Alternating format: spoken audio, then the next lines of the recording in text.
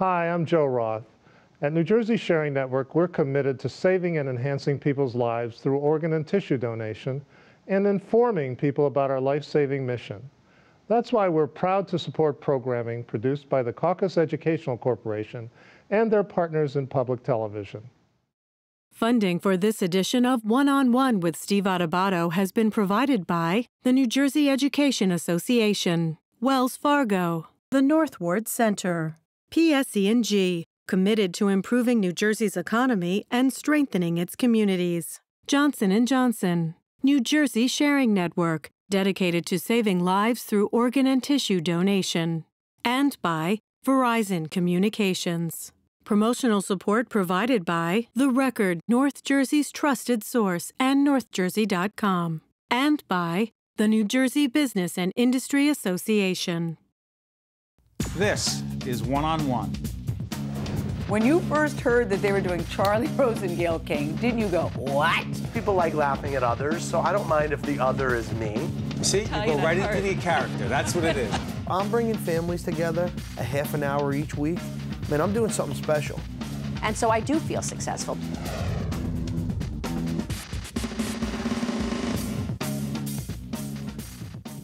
Welcome to One-on-One. I'm Steve Adubato.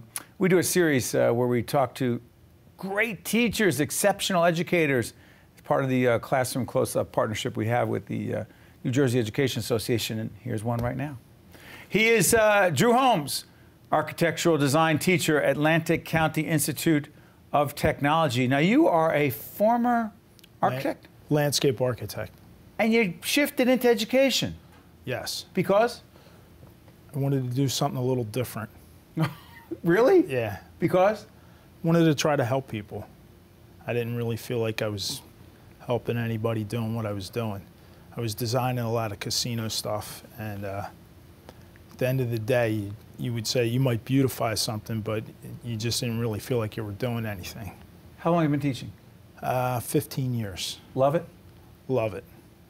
Well, it's interesting. I mentioned the New Jersey Education Association and the Classroom Close-Up series, which is you can see on New Jersey's public television station, NJTV, and we've been working with the NJA on this series where we feature great educators. And what we do is we show a clip that you're about to see right now, and then we have this conversation with the educator. And this is a clip from Classroom Close-Up that features Drew and his work, and then we'll come back and have a conversation.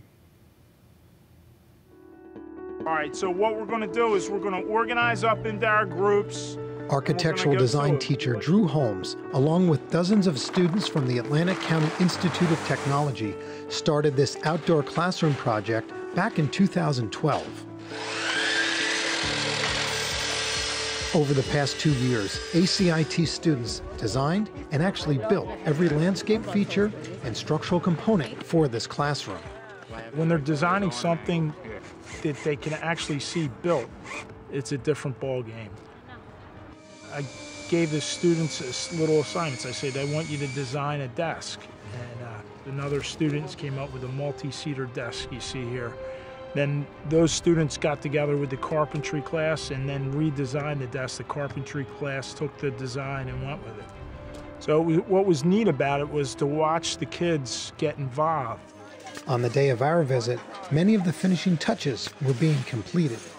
So what we're doing right now is we're nailing these trims on the bottom of the desk, so it holds the books, the textbooks, the notebooks, pencils, anything like that, so it doesn't all fall. It has some type of support. All right, what I want you guys to do is start grabbing these, and you're going to lay them out in rows. Art students also played an important role in this cross-curricular project. It began as a two-dimensional idea in paper, and then we're developing into three-dimensional to kind of mirror the nature around. The idea is that not only art students, engineering, but even other students, or even a teacher, if happen to be here, they can pick up the color and they can begin drawing and then painting it.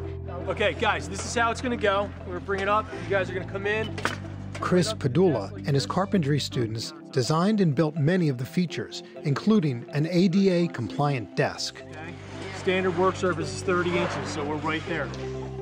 We want the English classes to come out here and be inspired to write poetry and essays and be out in the fresh air. Our physics classes can come and calculate the angle of the sun by measuring shadows against trees. We have art classes that come out here and obviously being inspired. My life science classes, we can come out here and do ecological studies. In any class, it could be applied. And I think it's just relaxing to be out here instead of being so confined all the time. My father was one to say to me, goal, plan, schedule. Write down your goals. What do you want? What's going to make you happy in life? Once you make that decision, that's the goal you want, you got to go for it. And you'll say, hey, you know what, I learned something from that. How much do you love what you do? I enjoy getting up and going to work every day. Now, what was that like? I mean, by the way, let's give credit. That program, I asked how many students you had there. You said, about how many? Probably about 100 were out there that day. And part of the reason you were able to do that is because you got a grant from? Lowe's. Actually, Mrs. Hannah, the environmental science teacher, her students, and they got together and wrote a $10,000 grant. And out of, I believe, 30 schools applied for it, we were the ones that were accepted. Miss Hannah? Mrs. Hannah, Mrs. yeah. Hannah, let's give her the credit for that. Phenomenal teacher, phenomenal. So, what are these students in this outdoor environment, which is just, I talked to you about how hands-on you are right there and how much they seem to be into it. What are they walking away with? Well, they're learning basically how to work with other groups of people.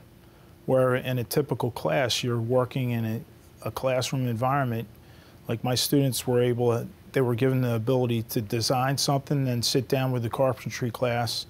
They'd say, change it up a little bit, redesign it, and then go back and then build it and then review it with them. It was a pretty neat process to watch the whole thing unfold. What's an arboretum? A collection of plants. I got the idea because I went to Rutgers. I went to Cook. And, you too? I went to Rutgers. Yeah. You tell people it's an Ivy League school? Well, I've gotten... Because I stopped doing that recently. I got caught. I got in a couple arguments. My brother lives in California, and he's constantly has to explain it to him. They got that Stanford school out there? Yeah. Never mind. Nothing. Go ahead. So this whole arboretum, why is it so important to the initiative? Well, first, we took out a few plants, and the idea came to us was because my superintendent, Philip Gunther, came to us and said he had an area that he wanted to come up with an idea of what we could do with it. And so I was thinking about the pinelands and teaching the students about the pinelands, and I wanted them to understand the regulatory process and how I could bring that into the classroom. And I sat down with Mrs. Hannah and I said, we've got this, we put our heads together and that's what we came up with. And then I went and talked to Joel Mott from the Pinelands, and he came in, and that's how we started the process. And actually, the reason why is because I have a great superintendent, Philip Gunther, and then Ron DeFelice is my principal. Well, you are dropping a lot of names that are going to score you a lot of points. Well, I don't know if I'm trying to score points, but they basically, as an educator, what happens is... You got to collaborate. You need these people. You have to have. If you don't have these people, you're in trouble. I was going to ask you a leadership question that I ask people. What's the greatest leadership lesson you learned? Is it working with other people? Definitely. You have to know how to work with other people. Yep. And you have to lead by example. You know, and sometimes it's tough. You know, sometimes it's tough in the classroom to lead by example. You know, because you have kids coming at you with a lot of different things. You know. It's so interesting. You're very physical in what you do. And pull back on a shot, guys. You've got a bicep tendon tear, right? Which I tell you, I happen to unfortunately know that injury. You're not able to use your right arm the way you would like to. How much does that affect your teaching? I banged it yesterday. Oh, man. You know, I banged it on the desk yesterday, and I actually went to the doctor's on the way up here this morning. Point is, you need every part of your body to do what you do. Definitely, and you can see I move my hands a lot. So when I'm communicating, I don't know if it's from my mother or my father. What are you trying to say? Your family is somewhere from Italy? Is that what you're saying? No, not from Italy, but that's just, they're from Ireland. Well, so, either way, you are a great teacher, an educator who deserves to be recognized, and we're very pleased that you joined us. And keep doing what you're doing, and we thank you and all the educators out there. Thank you. Stay right there. Drew Holmes, who is an architectural design teacher at Atlantic County Institute of Technology. Stay right there. One-on-one will continue right after this. To see more one-on-one with Steve Adubato programs, visit us online at steveadubato.org. If you would like to express an opinion, email us at info@caucusnj.org. Find us on Facebook at facebook.com/Steve Adubato PhD, and follow us on Twitter at Steve Adubato. We are pleased to welcome Dr. Glenn Pomerantz, Vice President and Chief Medical Officer, Horizon Blue Cross Blue Shield of New Jersey. Good to see you, Doctor. Well, thank you, Steve. Doctor, let's talk about molecular medicine. What is it? Sure. And why is it so important to the discussion about cancer? Well, let's start with, people hear terms precision medicine, personalized medicine, targeted therapy, and all these terms have the same concept behind them, and that is that diseases today, as we understand them, are really issues of the gene. And the gene? Of the gene. The gene is that molecules of hereditary that are the blueprint for a human being. So when it comes to cancer, I mean, you told our producers that in many ways, cancer is about the genes. I'm thinking, no, it's about the tissue, right? Isn't it? Right. Isn't it that why we're looking for? Well, when I was in medical school, that's what we were taught, and that wasn't correct. So when cancer therapy was first, you know, the miracle of cancer treatment, of chemotherapy, was to use chemical agents to kill rapidly dividing cells. Right. And we thought that agents that treated breast cancer would be different from agents that treated lung cancer, for instance. And now we know today the human genome was sequenced in 2001. Say that again. The human? The human genome, those are all the genes that make up the blueprint to build a human being. Okay. We sequenced that in 2001, so 14 years ago. Prior to that, we did not sequence the human genome. We did not have that done. So once that was done, then we found mutations within those genes that are directly related to certain cancers. And we understand now, in the last 5 years, that treating these mutations, these genetic mutations, has a profound impact on surviving cancer and specifically cause certain cancers. Wow. I'm actually, as a layperson, trying to comprehend what you're saying, as I'm sure our audience watching right now is as well. Help us understand, as best you can, given what we know right now, Doctor, what are the potential implications of that in terms of A, treatment, B, potential cure? Right. Well, let's take lung cancer. Sure. Okay.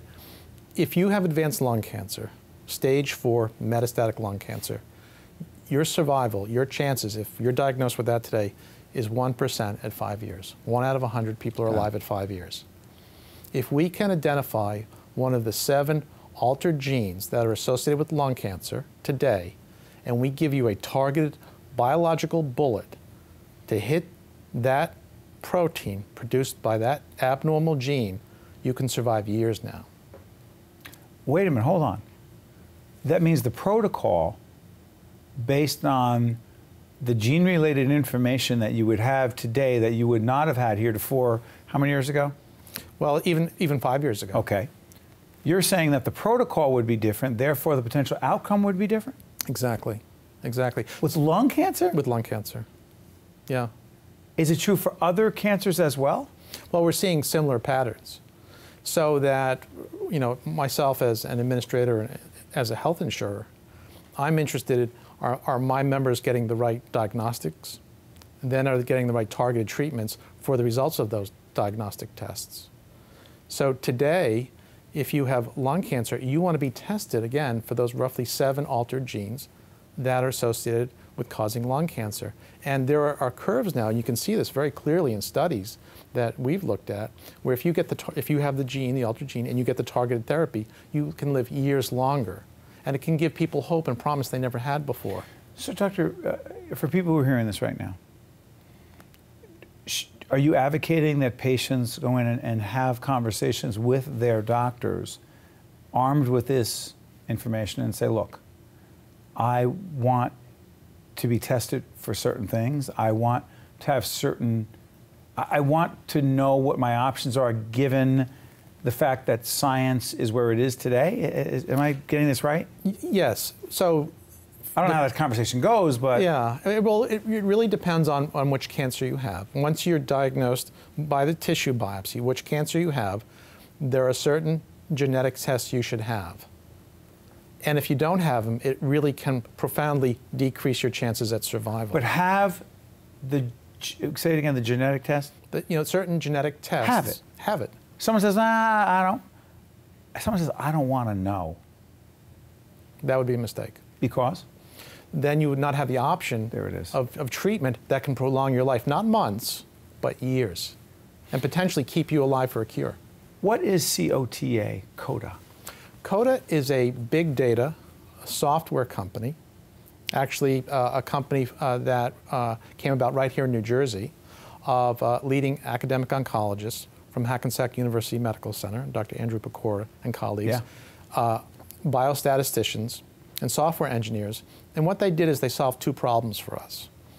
The first thing is we're moving from a fee-for-service environment in healthcare, meaning that when you come see me as a doctor, I get paid for doing something, seeing you in the office for a visit, fee-for-service. seeing you in a consult in the hospital, performing surgery. I get paid. My payment is not linked to how you do. You could do well, you could do poorly. I still not based on outcome. Not based on, I still get paid. The country, the government, CMS, the federal government, is moving to a system, as we are in the commercial insurance industry, to a value-based system where we're going to link reimbursement to outcome. And the problem is that right now our claim system is that we can't differentiate and we really can't tell how patients are doing outcome-wise. COTA solves that problem. It groups similar patients together. So if you have breast cancer and you have local breast cancer stage 2, you have a survival of 5 years of roughly 90%. If you have stage 4, advanced metastatic breast cancer, your survival is about 20% at 5 years. Well, you shouldn't you shouldn't group those patients together. They're different groups.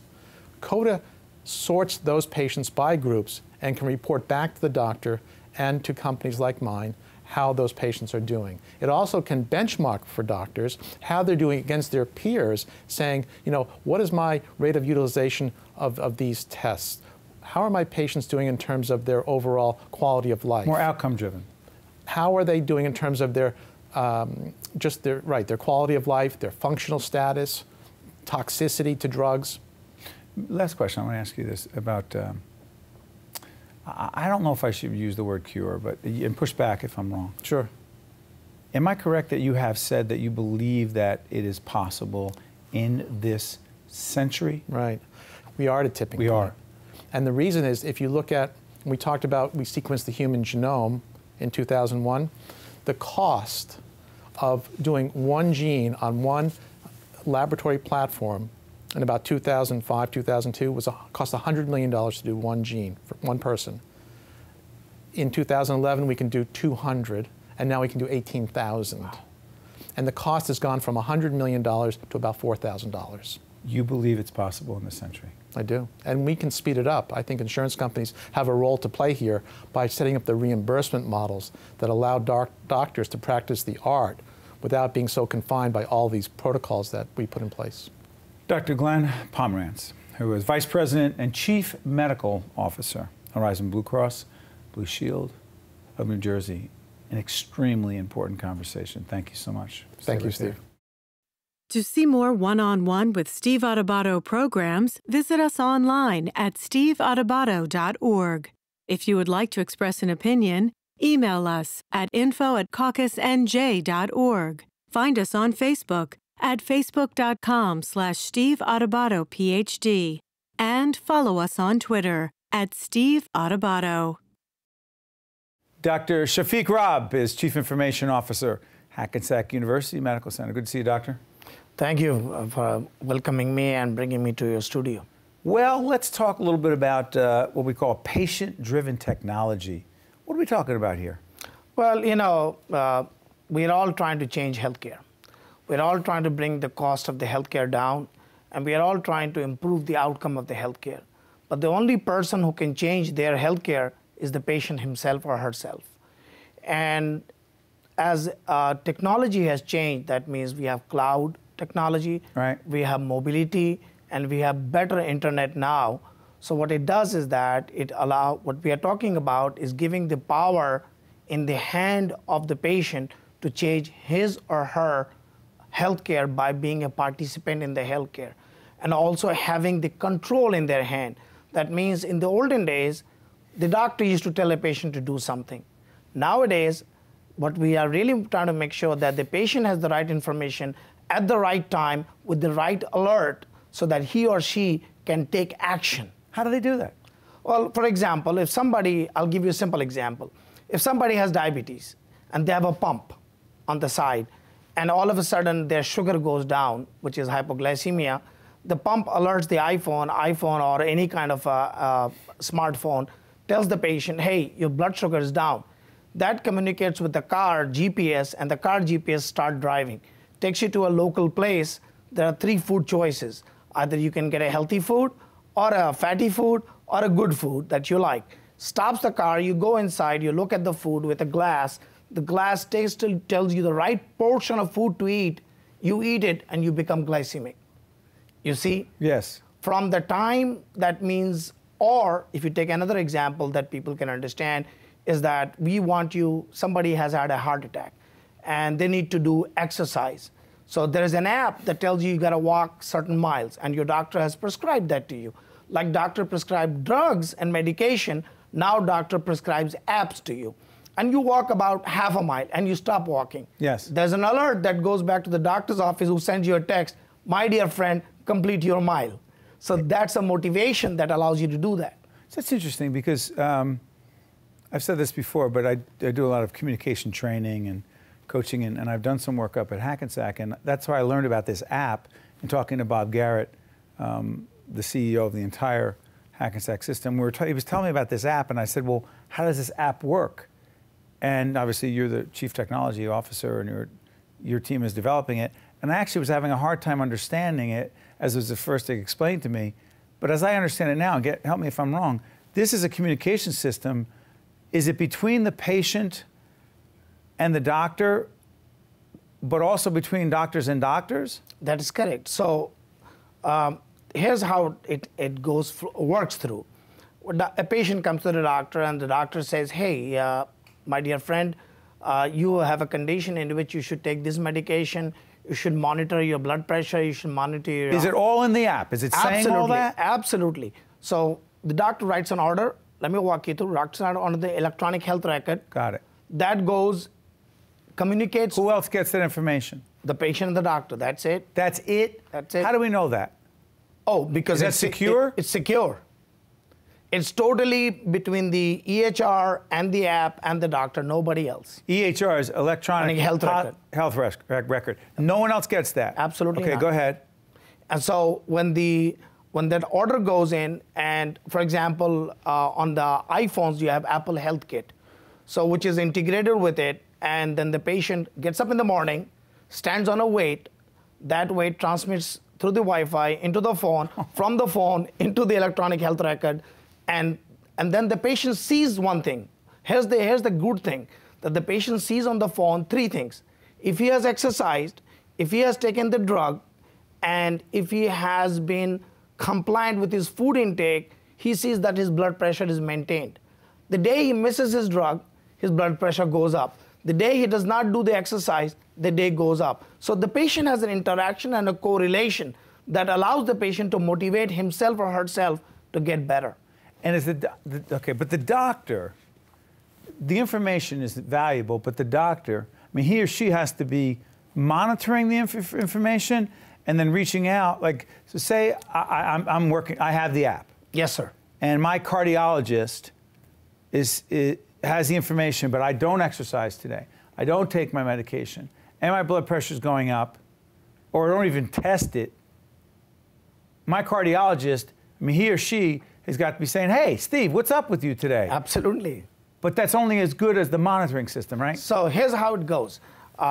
Every doctor or every place that we have at Hackensack, we have a group of people trying to take care of the patient. Yes. Whether we have the nurses behind it, whether we have the care coordinators behind it. So we have a monitoring system and an alert system. And we also set it in a way like the following. Suppose somebody has congestive heart failure, which is a condition in their heart. Sure, a minute left, go ahead. Yeah, and people get a little, they gain their weight. Yes. So it's a predetermined alert that tells you, hey, suppose your weight goes by 1 pound. Not too much. Right. So 5 pounds, 7 pounds. Yeah, and so there is a sequential consequence for that. So if it goes by 3 pounds, you can start chatting with your nurse. If it goes by 5 pounds, you might have a video visit with the doctor. And if it's 15 pounds, maybe we should send an Uber to your home to bring you to the hospital. This changes everything. Absolutely. Absolutely. This is amazing. Dr. Shafiq Rab, who is the Chief Information Officer at Hackensack University Medical Center. We're talking about electronic hospital records. We're talking about patient-driven technology. We're talking about a whole new way of dealing with healthcare. Thank you, Doctor. Important stuff. Good stuff. Thank you so much. My pleasure. Thank you. One-on-One with Steve Adubato has been a production of the Caucus Educational Corporation, celebrating over 25 years of broadcast excellence. Funding for this edition of One-on-One with Steve Adubato has been provided by the New Jersey Education Association, Wells Fargo, the Northward Center, PSE&G, Johnson & Johnson, New Jersey Sharing Network, and by Verizon Communications. Transportation provided by Airbrook Limousine, serving the metropolitan New York, New Jersey area.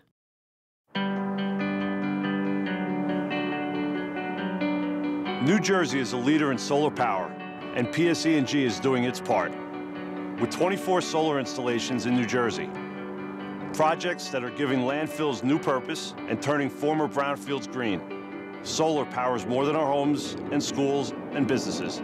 It powers our economy by creating jobs right here in the Garden State. PSE&G, proud to support New Jersey.